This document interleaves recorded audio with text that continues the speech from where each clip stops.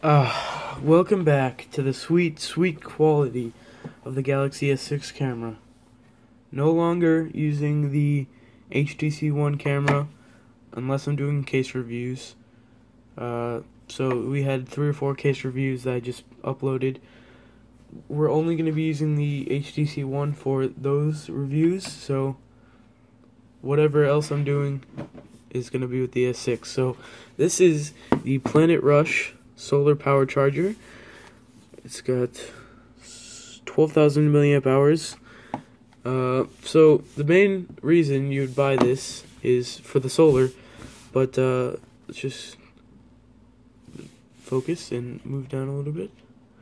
So you'd probably get this for the solar, but it's got a few couple of key features that set it apart from anything else that I've seen. So over here it has a stand for your phone. You can see me. So it's got a stand for your phone. You can charge it. Let's get just a random cable. Hold on. Let's get a cable right here. Here, I'll just show you, and then I'll charge. So you've got 2 USB outputs. These aren't the best of covers. They're kind of flimsy, but they'll do the job. So you've got 2 USB outputs. Up top you have nothing. Side you've got your USB, micro USB input. Bottom nothing. On the back you do have a flashlight, which is almost like a camera flash. It's about as bright as a camera flash. It's the best flashlight that I've seen on a power bank so far. What I don't like is these don't seem to be these sides don't seem to be glued in place. So maybe you guys could just at Planet Rush glue these in place, please. Don't want them to fall out, but maybe I'll take some time to super glue. But yeah, so you've got the solar charger.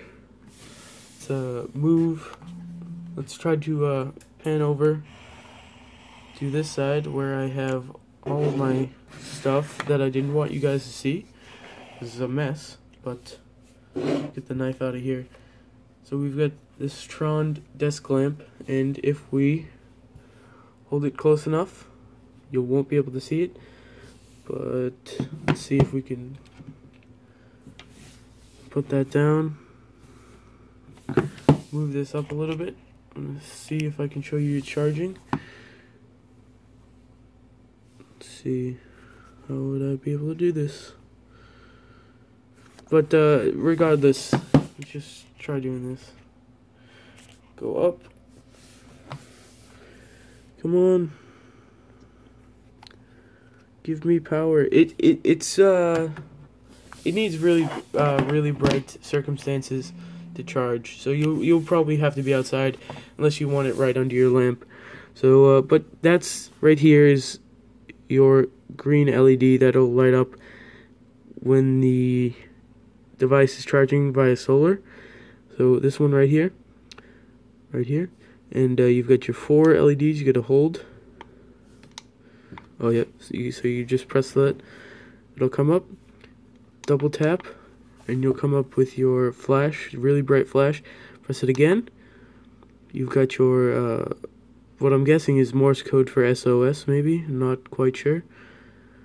But it'll flash like that, and then press it again. You just got your flash, or your fast flashing, sorry. Kind of a tongue twister. But press it again, it'll turn off. So, realistically, the solar charger, this panel is not going to charge your phone fully. So what I'm thinking is you bring this along for a camping trip, right? It's not gonna, you have it charged before you get there, but maybe you get lost or something, your phone dies, this is out of battery, you put this in the sun for an hour or two, you'll have enough juice to call a family member to pick you up. Realistically, it's gonna take a long time, tens of hours to just charge this fully. See, you only got a solar charging input of 200 milliamps. so it's gonna take a long time. I think 60 hours. So if we had this in the sun, direct sunlight for 60 hours, this would be full. Maybe even more because of the it probably would get some heat into it and not be 100% conversion. But this so far is the most promising I've seen of any solar charger, just because of all the features it has. So again, I'm going to show you it charges. Let's open the side outputs. Let's plug in. This is really nice. I like this stand feature. So let's plug that in. Press power. So let's see, 30%.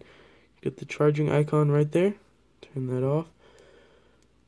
And we are got a stand right there. So that's really, really nice. This will continuously blink, these LEDs. It'll always stay on when you're charging, but I really like this. This is the most promising. Of course, it could use some fixes, and they contacted me. They said that they're gonna send out, or they're gonna be using better boxes and better let's just say better packaging, better instructions, better boxes, because the what's it called, the info that came in the box, the user's manual, was of no help. Like, it was all, didn't even tell you how many times you have to figure it out, how to use the flash, how many times you press it. But it's easy, it's self-explanatory mostly, but it had useless information in the box. So thanks for watching. This is the best solar charger. It's got a ton of milliamps for a solar charger. I really like it. It's the most promising. It can use some fixes. Super glue this down, please, guys. These sides, these silicone sides. And yeah, so maybe you should move the power button onto the side and put a bigger solar panel if you can. But this is realistically, it's like I said, it's not going to charge your phone 100% just using the solar panel. That will take 3-4 days of continuous sunlight, which you're not going to get. It's going to go into night eventually, unless you're in Alaska. But yeah, so thanks for watching. This is recommended, $45. It's the best solar charger I've seen. So thanks for watching.